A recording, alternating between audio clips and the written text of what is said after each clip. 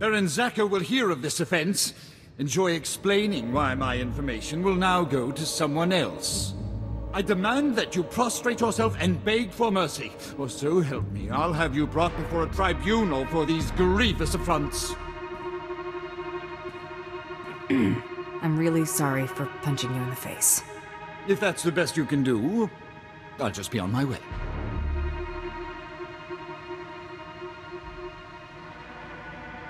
You're dead, fella.